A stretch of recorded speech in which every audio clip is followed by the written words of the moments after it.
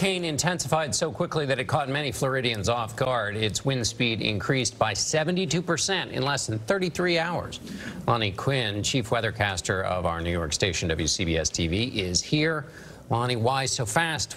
It's as if, I'm using this analogy, it's like this storm had eyes. I put together some graphics to explain everything. Because you look at Monday it was south of Cuba, it was a tropical storm. You look at 2 days later, it's coming on shore as a Category 4, almost a Category 5. I'll tell you, listen, it was basically a Category 5 with the damage it put together. Look at the graphic I put together for you, all right? It had to take the perfect track in order for this to happen.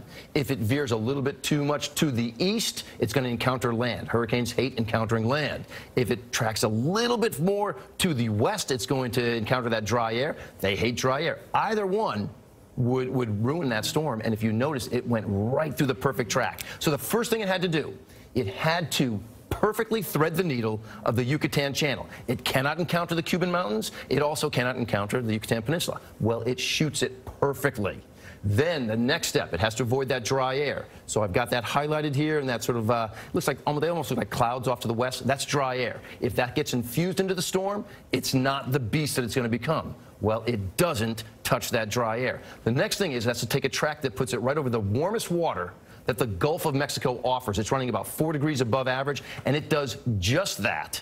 And it also cannot encounter the peninsula of Florida. It doesn't want to rub up against the west coast, right? And now it makes its landfall around Mexico City, around Mexico Beach. And if you look at this, we tell the strength of the storm by the eye wall.